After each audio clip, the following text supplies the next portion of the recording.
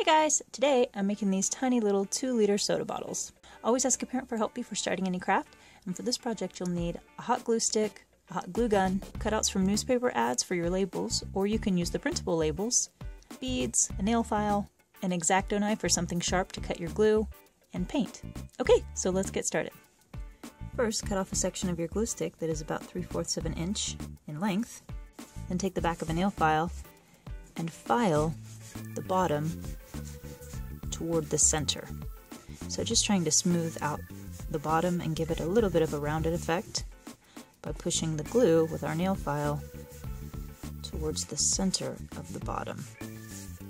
And continue to do this until your entire bottom is rounded, and then begin to file off the bottom.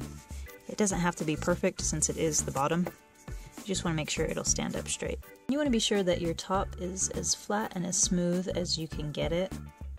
Insert tack along the bottom and then paint.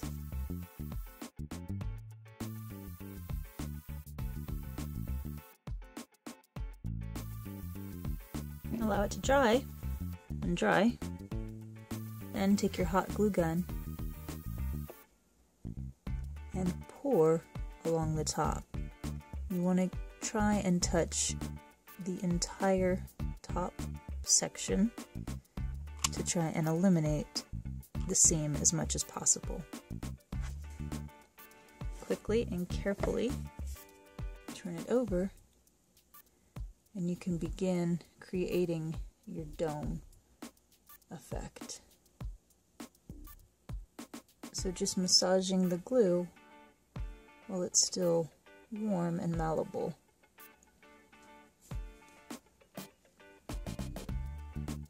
And if it's dripping too quickly, you can of course flip it back over to slow that process down. And be mindful that it may start to drop, so you want to hold it for some time.